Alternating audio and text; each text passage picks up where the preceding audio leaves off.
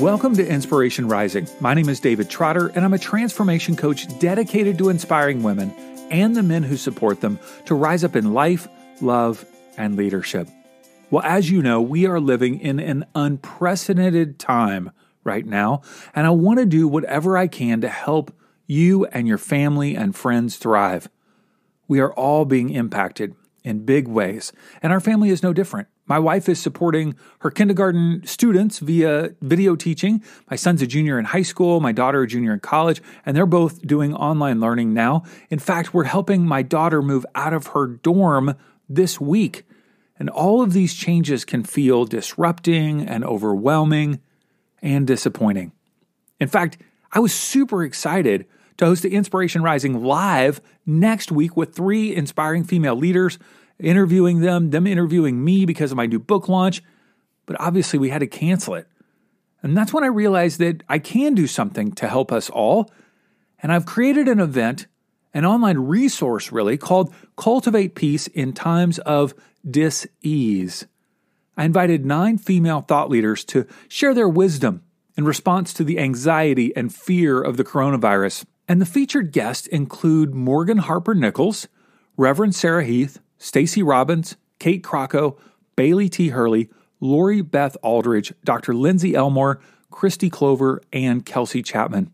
These are 9 women that I highly respect. They're very inspiring, and you don't want to miss these video interviews that I have with them. I also have made the audio available for you. And this is a free online resource. You can get it at insporising.com/peace. That's insporising.com/peace. Well, today I'm excited to introduce you to Allie Casazza. She's the host of the Purpose Show podcast, and she's also known as the Life Minimalist. You may be aware of some of the online courses that she's created. She's earned international attention for those. She just has a fresh, practical lifestyle strategy that she shares with moms. Her and her husband, Brian, actually live here in Southern California with their 4 young children. Today, we're talking all about how to make your home a place of harmony during this unique experience that we're all living through. And I believe you will be inspired to not only declutter your home, but declutter your life as you hear from Allie Casazza. Well, Allie, thanks so much for taking some time to hang with us today. I really do appreciate it. Yeah, thank you. I appreciate you making space to have me share. Yeah. So we are talking about this right in the beginning of the coronavirus chaos that the U.S., we're recording this in mid-March 2020. What's going on with your family? How are you guys doing? Give us the lowdown on what's going on for you.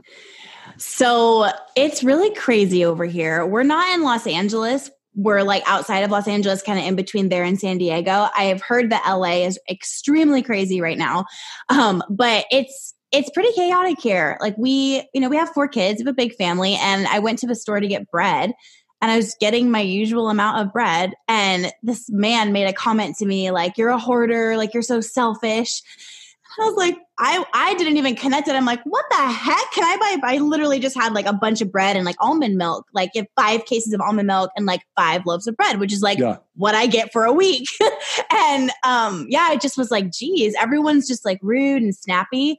But honestly, we're doing good here. I love having my kids home with me. I work at home, so I kind of feel not much has changed about my regular life. But I do feel man, it's really challenging me mentally and spiritually to not contract this low negative energy. You can almost physically feel it in the air when you walk out there. Yeah. It's a lot. My son had a similar experience. He went to the store last night to get some cookie dough, and he ended up seeing this monkey bread in this frozen food aisle. He's 17. He's like, this looks good. And so they get up to the register, and the guy in front of him had a big cart of items, and he had, I think, a loaf of bread, hot dog buns, hamburger buns, and like something else. And the person said, you can only have one bread item, just one. And the guy's like, what? Like, it's not like I'm hoarding. Like, they like, pick one. And he said, and the guy got super upset. And he chose the hot dog buns, just the hot dog buns. Oh my gosh. Yeah. It's just so weird. Like I mean, I don't know. I'm seeing all these empty shelves and then they're getting restocked right away. Like I'm not noticing that there's a food shortage as of now. Yeah. But my gosh, like everyone's just on edge and they don't know how to be and they're taking out on everyone around them. And it's just kind of hard to be normal and carry on. And my business, like what I do every day, it needs to carry on. Like it especially now. So I'm trying to be normal, but it's hard not to contract this like negative vibe out there. Yeah. Yeah. And a lot of what you talk about is feeling unburdened, feeling a lack of clutteredness in not only our physical space, but our emotional space, our schedules and so forth. Yeah. Do you think that this forced home experience will help people in that way? Will it draw their attention to how their lives have been cluttered? Like, what do you think is going to happen to people by having this forced home experience? Yeah, I think that's a really good question. I'm seeing it right now in my DMs and in my email. People are noticing. I think that when you get stuck somewhere, whatever your problems are with that thing are, magnified. And so people are realizing, I really don't want to be here. I feel really depressed just being home. And this is where I live. And I mean, most people, the biggest part of their expenses every month is their home, whether that's a mortgage or rent. Right. And so, or do you even like it? Like you're paying all this money for it. Is it even set up to serve you in the way it's supposed to? So I think people are noticing that and they're coming running to me, which I'm happy and ready to help. But it's like, I think that you can see it as this huge problem. You can see it as I'm stuck and using all these negative words and all this, or you could see it as an opportunity. You can see it as an opportunity and take the time there. You have your family, like rally together, make your home a space that actually is worth every dollar you're spending every 30 days.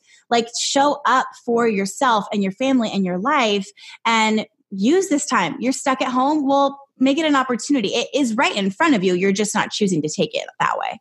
What are some practical tips that you could give people if they are feeling like, I'm stuck here for probably 3-4 months, maybe, and I don't like what I'm surrounded by. What are some practical steps that they could take? Like, what's the first thing you would suggest for them to do?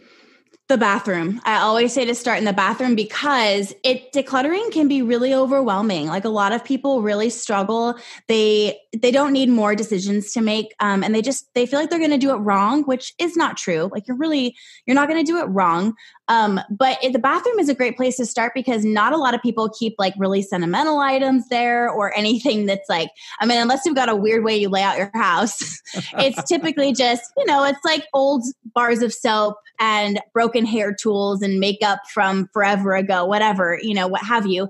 And it's easy. It's easy yeses and nos. And momentum is really big when you're working on something that's out of your ordinary. And getting the bathroom done with ease, easy yes, easy no, trash or keep. There's really no donate pile from the bathroom because nobody wants your donations from your bathroom.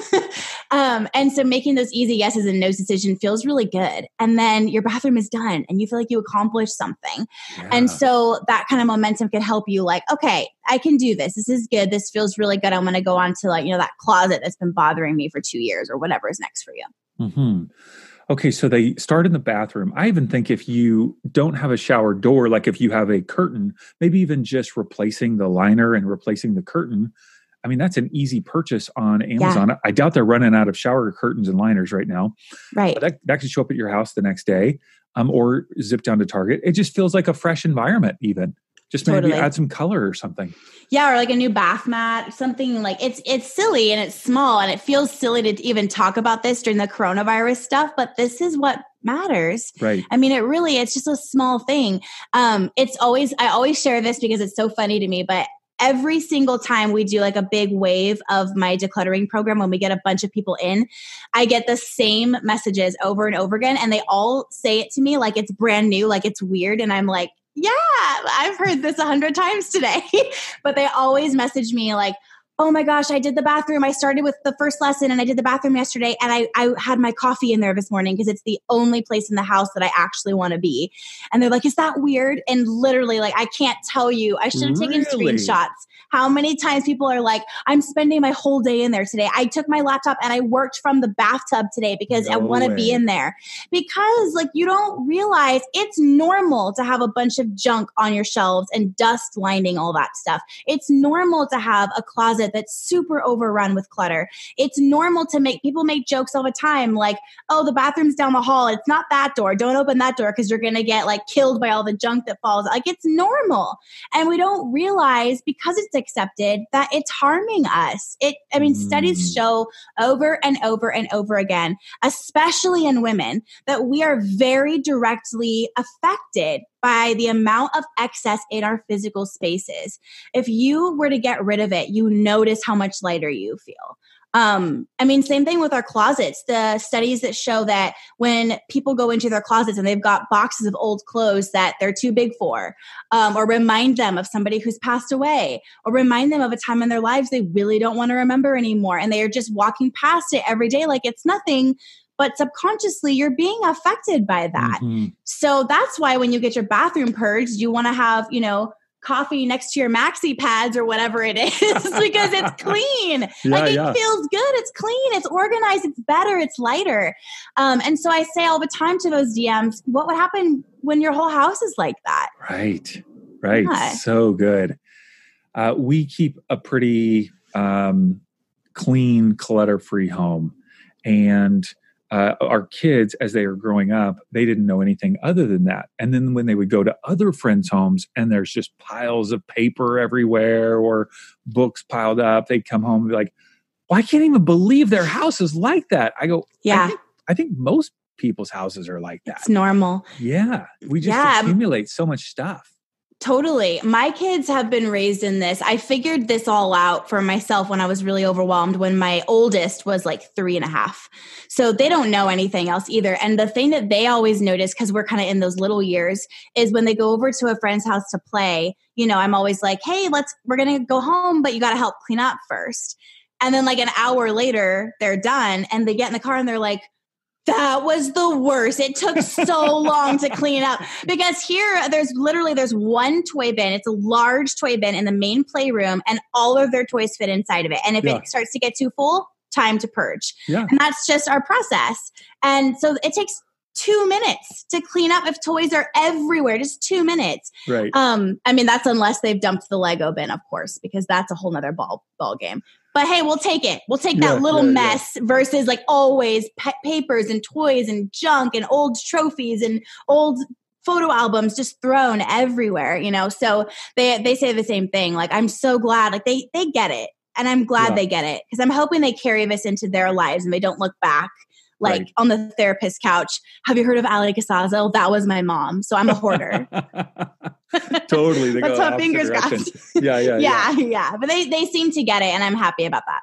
I think that's the case with tattoos. Like, I know you've got some tattoos. I think our kids are going to be like, why would I get a tattoo? That's so uncool. Like, my parents had tattoos. Yeah, my parents have tattoos. So like, that is so lame. Even though it's on the rise, just because like we have them, I think our kids are going to be like, oh my gosh, like my friend got a tattoo and she's so lame. My mom has tattoos. Yeah. Exactly. So weird. Friends, if you're looking for inspiring reading material during your time of social distancing, I want to encourage you to pick up my new book, Empowered to Rise: The Secret to Embracing Your True Identity, Uncovering Your Superpowers, and Bringing Your Inspiration to the World. If you're ready to get unstuck and start dreaming again, this book is for you. You can order it on Amazon via a special link. Makes it easy for you. insporising.com/book. That's insporising.com/book. Let's just say that people want to continue the process. They come out of their bathroom. Maybe what's next? And one of the things as I work with clients, the challenge for them is, okay, I walk into the kitchen or whatever, and they go, what do I do? Like, how do I make a value-based decision? How do I make some sort of decision on what to keep, what to donate, what to throw away? yes, this was my mom's. It's Corningware. It's got the little blue flowers on it. I just have such good memories of it. I don't know. I can't get rid of that. You know what I mean? How do you help people make decisions? Because I think people are going to listen to this. They're going to start decluttering their home here just in the next week. Yeah. What do they do? How do they make these decisions? Well, I'll piggyback off of the same example that you just gave with the Corningware. Stuff like that comes up all the time. And I think use it. If it's so special to you and it's going to take up space in your house, use it. And if you're like, well, it's ugly. Oh, my wife doesn't like it. Oh, we're just not actually going to use it, but I don't want to get rid of it. Get rid of it. Like you're telling a story in your head that's not serving you. Because here's the fact, like no matter who you are, no matter how much you're at home, here are the facts. Your time is valuable. And you are here on purpose one time. And what takes up your physical space will by nature automatically take up your time. So is that piece of Tupperware, that plate, that jacket, is it worth it to you? Are you wearing it? Are you using it? Are you eating off of it? Are you serving food on it? Like, are you using it? If you're not, what is the friggin' point? Like, I don't get it. I think I've seen too much hoarding. And I've seen too much, honestly, it might sound funny or weird or dishonest, but I've literally seen marriages split up over stuff. I mean, people have this unhealthy, unnatural obsession with their things. And so for me, I want to run the opposite. I don't want any part of that. I want to be so unattached. I am sentimental. I do have sentimental things, but it's very few. Because if everything is sentimental and special, then by definition, nothing is. Because it means few. It means rare, right? So you can't say that everything in my closet, everything in my kitchen, everything from my mom is sentimental and special. Well, it's that you loved your mom. It's that you had a relationship with her and you miss her, whatever the situation is. But pick a few things and then put them to use. Display them. Take that cup and put flowers in it. Use it as a vase. Like use the servingware, whatever it is.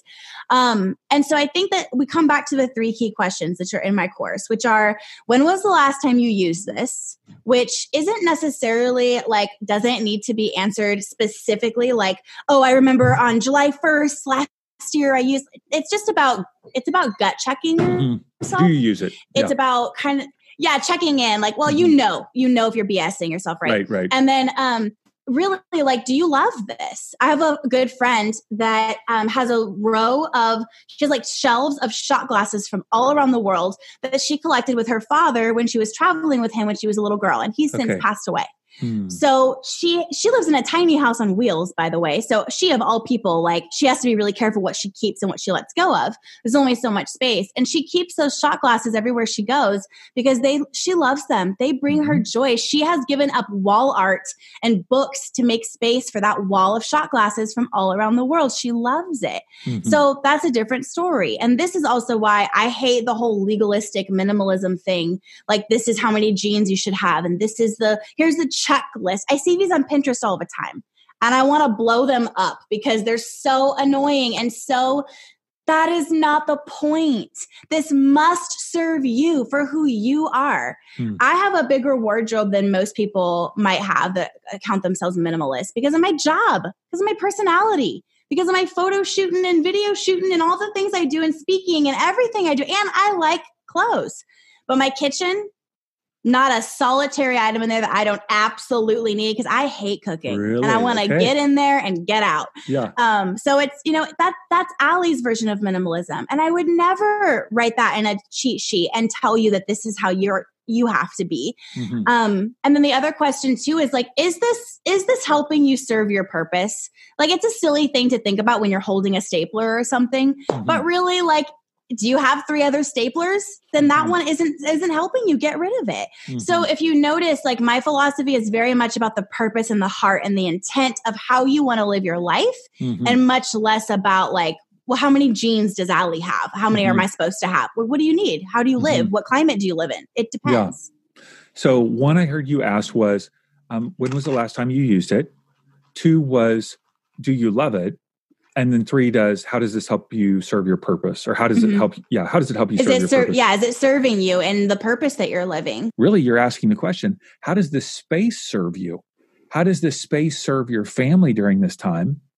How does this space serve you in your working? Right? all of those. What are some other things beyond decluttering that people might need to be thinking about in terms of their physical space? Yeah, I mean, I'm big on decor.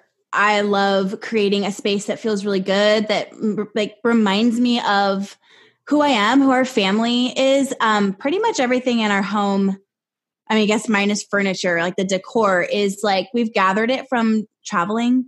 I'm very proud that I started a company and a business that allows my family. We are a big family. So traveling is not cheap. Yeah. I'm very proud that I can travel with my kids based on what I started, because we come from just being completely poor and broke. And so that really brings me joy, like just going downstairs and looking around and seeing the guitar, the Strat that my husband found at a vintage guitar shop in Nashville the first time we went there. And, now we're buying an Airbnb there right now because we love it so much. Like it's like these memories. It's sweet. The pictures that we have on our wall tell our story. It's just very purposeful. So if you don't have things around you, like I see so much of the time, these women, especially that I work with, these moms, they just got kind of thrown into motherhood, and they've been in a reactive state of living for so long that having anything of enjoyment in their home and their lives is like a foreign thought. They cannot, these are the women that will either leave a review on my podcast that I'm so selfish. Oh, that God forbid they'd ever become as selfish as I am. Or they react positively and they're like, help me. Like it's one of two ways, right? I think these are the women that have a couch that was gifted to them by their parents, 15 years ago, and they haven't ever had it reupholstered, and they have no photos on the wall except the ones that are from like dollar store frames that they hate. And I realize that there's budget things, but even in our brokest state, oh my gosh, even when we were so broke, I had touches around my home that made me happy. I never settled. Like, don't settle. There's always another way. So I think that the way your home looks and feels to you is super important outside of clutter, but like the touch is there. So as we're in this time period, I want us to now focus less on the actual physical environment and maybe how we're structuring our days, how we're spending our days, because people are now working from home. They've got their kids home. My wife's a kindergarten teacher. It sounds like she's not even going to go back to school at all. Gosh. Like she's just going to be doing things online, which just breaks her heart because she loves these little ones. And how would you suggest that we don't feel burdened, but at the same time we're productive during this unique period of time? Yeah. So my favorite word when we're talking about this is intent. And I use it throughout my business. In decluttering, before you get rid of stuff or bring stuff in, what's the intent for that room? What is that room going to do for you? For your calendar, you get an opportunity, you're going to say yes or no, and you don't know which one. What's the intent behind that event? Is you being asked to speak somewhere? Does this feel aligned right now? Is there a project you're avoiding that you might say yes to that so that you don't have to work on your book or whatever the other thing is? Talking to myself in this moment. Yeah.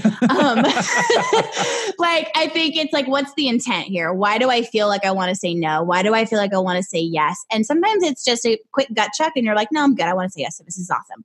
And other times, you really have to sit with it. But I think people are so afraid of disappointing everyone. They say yes so often. And we kind of live in like this yes culture right now. Like people feel like they have access to everyone all the time with, direct messaging on social media. You don't even have to know somebody to reach out to them like a text message. And now there's video chat on DMs on Instagram, which is awesome for businesses that want to connect with their customers, but also kind of scary. Like people just feel like they can have whatever access to you all the time. And that's even forgetting text messaging, FaceTime. The fact that somebody has a few digits that reach you means that they expect you to respond all the time quickly. It's normal for someone to get agitated with me that I didn't respond in, the same day. And so I think it's about what's the intent here? You get to decide. Just because somebody has your username or your phone number doesn't mean that they get access to you directly all the time. So what is the intent behind you saying yes or no to something? How do you want to live? What's the intent you're setting for your schedule and your life? What are your priorities? And look at how you spend your day. Take a quick look at your calendar. is what's on there reflecting what you said is on your priority list? Or would an outsider look at that and say, your priority is pleasing everyone else? Your priority is your phone or Facebook or whatever. And it's in fact not your spouse, not your kids, not your faith, not your business, whatever. So yeah, I think that is kind of at the root of everything that I teach in that. And then there's off branches of like, logically, what does it look like to take action on that? But I really, it comes down to intent and boundaries and purpose. Now you have 4 kids, and are you homeschool, or have you been homeschooling them, or were they going to public school? And now how has that changed in your life since the coronavirus chaos? Yeah, we've homeschooled our kids, but they're involved in things. Like they're involved in a lot of other things. And so it's like everything is shut down. And also like the biggest thing for me has been like, my gosh, I didn't realize what a outgoing, full family we are. I mean, we go out to eat a lot and we can't right now.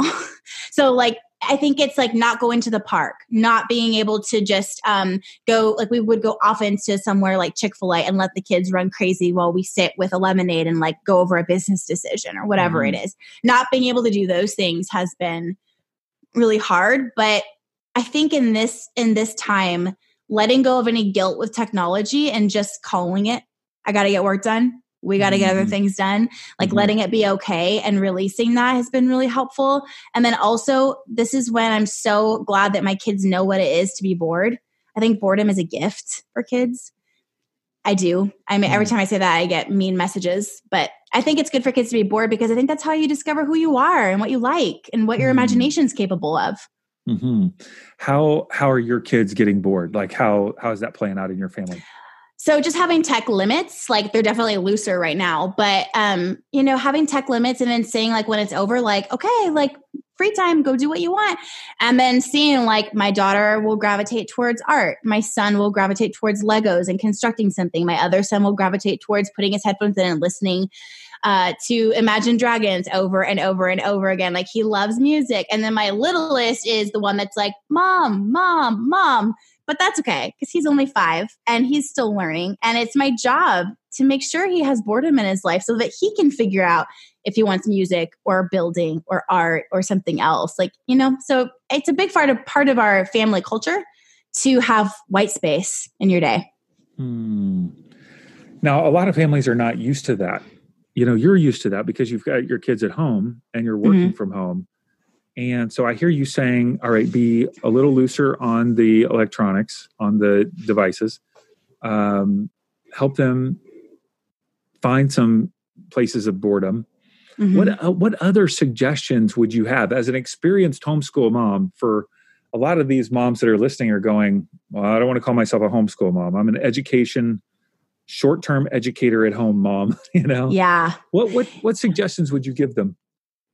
I think just remove the pressure off of yourself. Like you don't have to be their teacher. I don't consider myself my kids' teacher. I'm their mom. I'm guiding them through life and we learn things together. And they also go to other programs with actual teachers sometimes of the day. And I've also had times where my kids were in school. So I think that like the idea of having white space is for any schedule, any season, any family type. But I think also like lean into what feels right in the moment. Like I don't know. Maybe it's just because I'm a really intuitive person. I don't know. But I kind of feel into the day. If we're just not feeling math that day, why do we have to like make it a screaming match and like sit down and do this and like it? Like, yeah, I'm not going to say, okay, we'll just go play Mario. Like, obviously I'm not an idiot. But, I think sometimes there's a pressure to just get through the day and get stuff done and meet the schedule and meet the demands. If there's a live stream I needed to do after we did math and math isn't working, just do the live stream first and come back to math after. If we need to revisit math completely later in the evening after dinner and skip baths, we'll do that. Like whatever feels good, because I want my kids to enjoy life. I want them to enjoy learning. And I really don't want traditional education for my kids. So why would I bring that into our home and follow that footprint, Right. I know you've got a workshop coming up called From Hassle to Harmony. Tell me about that and how people can take advantage of that. Yeah. Oh my gosh. I love this class. So we only open this class up about usually twice a year, sometimes only once. And I love it because it is like, it's a load lightning class. So it's attached to my paid course Unburdened, but we take a piece of it out and just give it away for free because not everyone can get into the course, and that's fine. But really what it is we go over like rhythms and routine and schedule. And there's a section of that class called Quiet the Noise. And it's all about the chatter, the outer chatter, and like the text message alerts and your social media alerts and all the technology and all the obligation and all the lack of boundaries that people have in their lives and just shutting it all off. My phone settings are kind of weird. They're not like everyone else's phone settings, and I'm hard to get a hold of. And I think it should be that way because you know as well as I do, like, where is your purpose? It's right in front of you, right? It's not like, oh, wait, let me interrupt it and like take this call or reply to this text because that's social norm to reply within 10 minutes or whatever the statistic is. I think it's like 3 minutes or something. Ridiculous. And so like talking about things that feel heavy that you didn't know were heavy and getting it off of your plate, removing it completely. So by the time people go through that class, it really is. That's why I called it Hassle to Harmony, is because it's like all the chaos that you were feeling that you didn't really know you were feeling is gone and everything just feels lighter and better. And the link to that is, I'll give it to you for show notes as well, but it's just alliecasazza.com/harmony. Yeah. And I think if they just hit your homepage, they can click right through. I think so. Yeah. Yeah. It makes it. You're also the host of the Purpose Show podcast. Tell us about the podcast and why someone should listen. Yeah, I love podcasting. I actually, just a silly side note. I feel like podcasting has given me so much freedom in my voice because I used to be a blogger for like 10 years and I would always get comments of somebody being upset at something that I said because they didn't read that it was a sarcastic joke. Yeah. I feel like when I podcast, I can it's all on the tone. Yeah. So I feel like I get a lot less nasty comments now that people can hear my tone and hear like, oh, I think she's joking. Yeah. But anyway, my show it's for everyone. We have so many different listeners. We have dad listeners. We have people that aren't even parents that listen. But it's really, I made it for women, for moms. And it's like I said, it's like about lightening the load in your life and getting back to your purpose and what you're doing every day, whether you're a stay-at-home mom, whether you're a working mom. We've got listeners. This one listener is amazing. She has 11 kids and she's a single mom and she works. Wow. Like she's just killing it. Like she's amazing. She's got all my courses. Like she's just an action-taking, problem-solving mom. She's not a victim to her circumstances. And that is what the show is all about. I love it. You are a fireball of energy. What do you do to just mellow out, just to kind of just chill? Oh man. I watch a show that I've seen a billion times. So it's just mindless. I like The Office or Parks and Rec or something at the end of the day. But I meditate every single morning. And I feel like that is where my energy comes from. The peace and like just inviting God into the day with me and sitting in that. It just keeps me going all day long. I love it. AllieCasazza.com. We'll have all of those links in the show notes, of course, to the podcast and the From Hassle to Harmony class. We'll want to make sure that people sign up for that. One last question. If a mom is listening, anybody's listening, and they're feeling anxious, they're feeling overwhelmed in the midst of this whole coronavirus deal, what would you say to them? I would say reframe this. This is a lot, but gosh, you have such an opportunity. It is such an opportunity. I know people are getting pay cuts and, everything feels like it's just decreasing and it's hard. And I've been there in other circumstances and I'm feeling the energy out there right now, but my gosh, what an opportunity at home. What an opportunity all around you. And, I think that I don't know who's listening or what you're into, but when you talk about like being grateful and manifesting and focusing on the good and deepening your faith, whatever that looks like for you, it's all about seeing the good, even when there isn't very much. And then you get more good. What an opportunity to flex that muscle and choose gratitude in the midst of chaos when everyone's elbow jabbing each other over bread and freaking out about toilet paper. Like what an opportunity. That word just keeps coming to me. And I would encourage you guys, just repeat that. Let it be your mantra. What an opportunity you have and just reframe it. Find the good. Awesome. Thank you so much, Allie, for taking the time. I appreciate it. Thank you. To learn more about Allie and her work, check out all her links in our show notes by swiping up on your phone now or going to our website, insporising.com. And if you found this podcast to be helpful, share it with a friend. Simply screenshot the episode, text it to a friend, and tell them to find Inspiration Rising on their favorite podcast app. I know this is a challenging time, but I want to invite you to see this as an incredible opportunity for your life. May your eyes be open to how this experience can actually help you and your family. May your mind be open to the new possibilities for your work and life. And may your heart be open to how the divine may speak to you through a gentle nudge.